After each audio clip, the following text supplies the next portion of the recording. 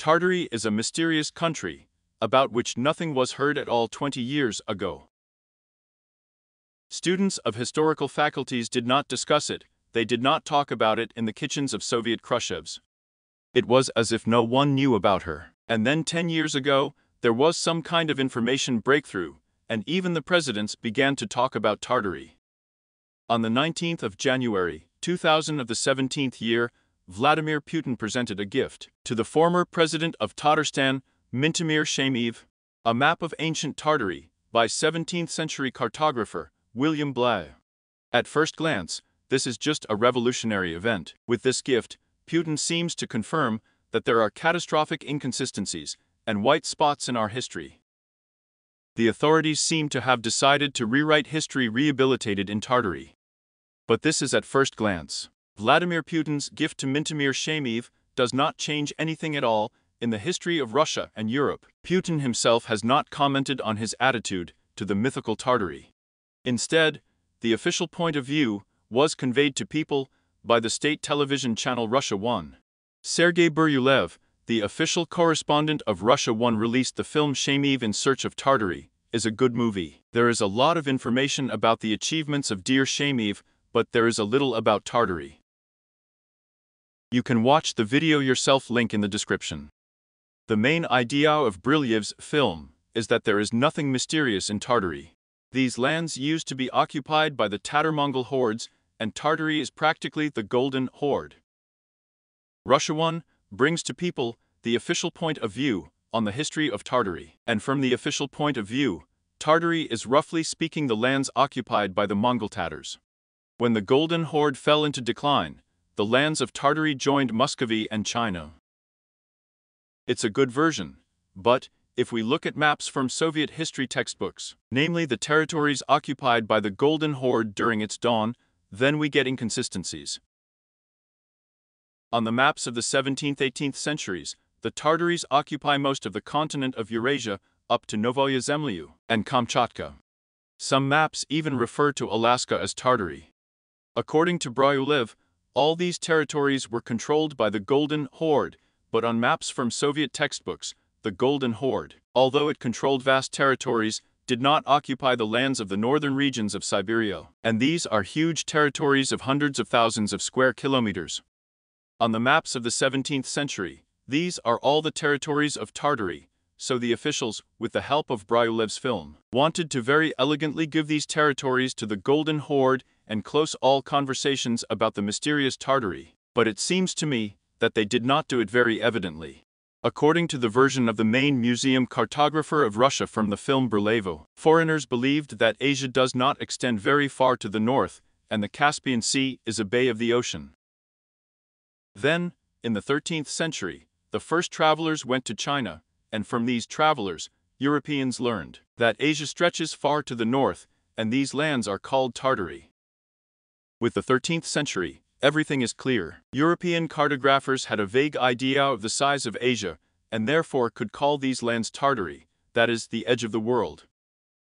But we are now transported from the dense 13th to the 18th century. The ships of the East India Company have been exporting goods from India for more than 50 years. In 1711th year, the company founded a trade representative office in China for the purchase of tea. All this suggests that Europeans have already studied the coast of Southeast Asia quite well. The outlines of both Americas are already being mapped. And at this time, European cartographers are drawing maps of Tartary, and it can no longer be said that these lands are at the edge of the earth. The mythical Golden Horde has already disappeared into oblivion, and on the map of 1714th year, this territory is still called Grand Tartary. European cartographers did not forget to draw the recently appeared Muscovy, but for some reason, according to the chief cartographer, they did not change the name of Tartary in any way, because he believes that Tartary is a territory that was controlled by the Golden Horde. But the Horde has already disappeared. And after the collapse of the Golden Horde, new states appeared, for example, Muscovy, Persia, Turkey and China. New states have appeared, but most of Siberia and the Far East is still occupied by the Grand Tartary. For some reason, in the 18th century, according to the chief Russian cartographer, no one controls these vast lands. Further, in the film Birulyovo, the great cartographer generally deals with the substitution of concepts. He does not tell who actually led the huge Grand Tartary, but says that Russia and China defeated the last stronghold of Tartary, the Kingdom of Khiva, at the end of the 19th century. But the Kingdom of Khiva is quite far from the Grand Tartary, and most likely has nothing to do with it. Sergei Buryulev in his film really wanted to belittle the importance of the Grand Tartary and mix its image with the Mongol Tatars and the Golden Horde. There is almost nothing left of the Grand Tartary in world history, but sometimes a very interesting fact comes across. Let's take a look at the city fortifications of Beijing. They were built at the beginning of the 15th century. The wall is 24 kilometers long, 15 meters high, and 20 meters thick. The walls stood for 530 years, and were demolished in 1965 year, due to the construction of the Second Ring Road and the Beijing subway line. Look at this plan, it clearly states that it was a Tartar city. As we know, the nomads of the Golden Horde did not even build such capital structures in their homeland. It seems that this is what the cities of Tartary looked like. Look at the map of 1652 year. For some reason, the territory of Tartary and North America are circled in the same color, as if these territories were under common administration.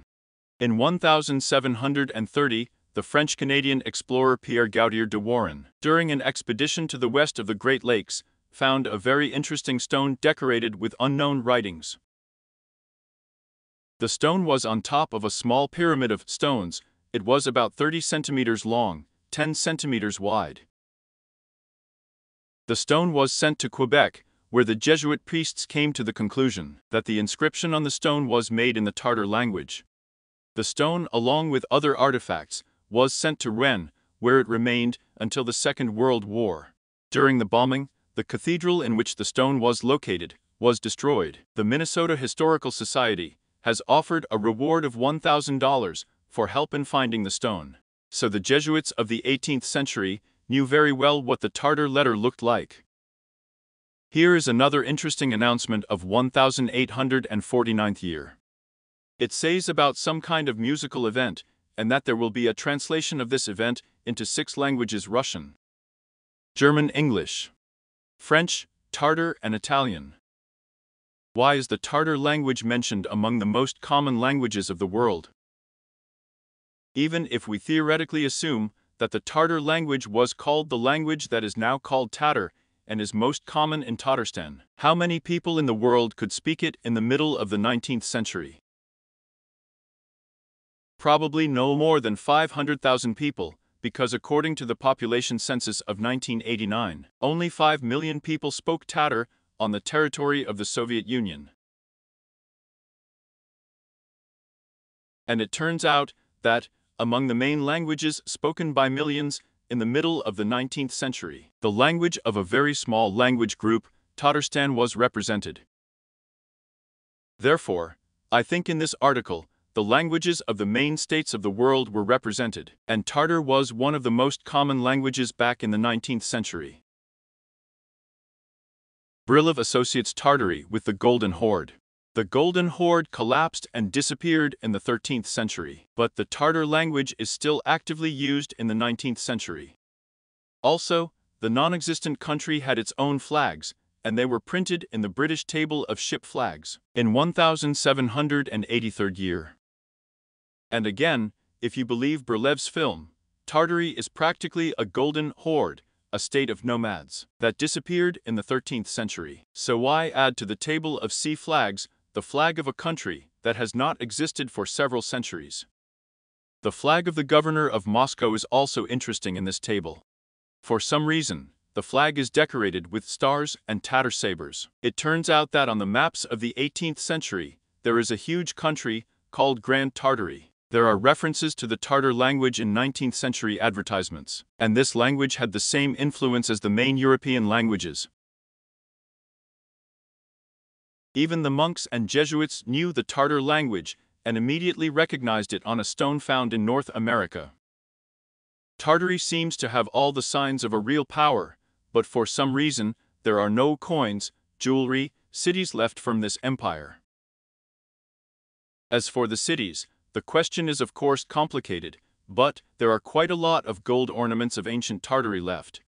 Everyone has heard about Scythian gold, which was extracted from a mound in Siberia. On this topic, I have a video. I'll link in the description. Russia has known two periods of grave digging. The first one occurred at the end of the 17th, at the beginning of the 18th century. Then, the masses of migrants rushed to the undeveloped expanses of Siberia. It was impossible not to notice the huge mounds of the Siberian tribes' skiff. Their obvious man-made nature fueled greedy curiosity. The one who first ventured to dig an 8-meter-high embankment shaft and penetrate the burial chamber was generously rewarded with a huge amount of gold items. Soon the gold rush swept all of Siberia. People with whole families went to this fishery, to charring, looting of mounds. The found items were most often melted down and sold under a canopy.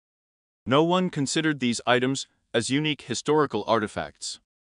For a short time, the hillbillers were engaged in their trade with impunity. At the beginning of the 18th century, Peter the Great issued a decree to execute such grave diggers with death if they were caught. Robbers also got it from the native population.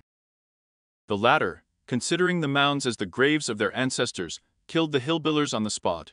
Since the baggers had no information about archaeological sites in Siberia, the search for suitable mounds was conducted according to signs. The geometric correctness of the shapes, as the main feature of the mound, could not be counted on. The fact is that in the Siberian steppes, such a phenomenon as kamency is widespread, outcrops of rocky rock that look like mounds. The surest sign that the suspicious hill found was a mound was the presence of ground squirrels on it, eternal companions of human graves. This led to some superstitions of the buggers. Before starting work on the mound, it was considered mandatory to feed the gopher. It was strictly forbidden to ruin the burrow of gophers so as not to discourage gold. It was considered a particularly good sign if the gophers did not run away when a person appeared on the mound, because it was a sign that the mound had not yet been looted. After making sure that the mound was not looted, the hillmen, after praying and feeding the ground squirrels, set to work. They dug a curtain on the slope of the mound to the stone vault, after which they carefully tapped it and, together with the loudest sound, punched a hole through which they penetrated into the burial. The usual earner of the hillbillers were products made of gold, silver, copper, and bronze. In addition, in Buryatia and Transbaikalia, the boomers did not disdain such prey as human bones, which were actively bought up by Buddhist lamas for the preparation of medicines and rituals. According to the official history, the gold from the mounds belongs to the mysterious Scythian civilization, which left no written language behind, but left 1,000 mounds with gold products. We also have a mysterious state of Tartary, after which there were maps, sea flags, and mysterious notes in newspapers about the Tartar language. But this state did not leave behind any tangible objects in the form of coins or gold jewelry. It seems to me that we just need to combine these two facts, and this will help us with the book by William Tuck published in 1800, in which on 448th page, it is told about the Tartar tombs on the Volga and in Siberia, and the author writes exactly the Tartar tombs about, not the tombs of the Scythians. So at the beginning of the 19th century, the Scythians had not yet been invented, and all these treasures from the mounds were attributed to their real owners, Tartars. The shores of the mythical Tartary are washed by the Tartar Ocean as it should be. On other maps, it is signed as the Tartar Sea. Let's go back to Putin. With his gift, he wanted to draw public attention to the official point of view of the authorities on this issue, to show that the authorities know about the maps of Tartary and simply consider them the lands of the Golden Horde, and all this clearly fits into the framework of official history. But I completely disagree with this. All the facts indicate that Tartary was an independent state until the beginning of the 18th century, and, most likely, the history of Tartary intersects with the history of Alaska and North America. Here is an interesting excerpt from the book 1834th Year, which I found on the Stolen History Forum. A very interesting phrase is Tartars, or Indians, as they are now called. It seems that the history of Tartary has ended in North America. That's it, watch my channel.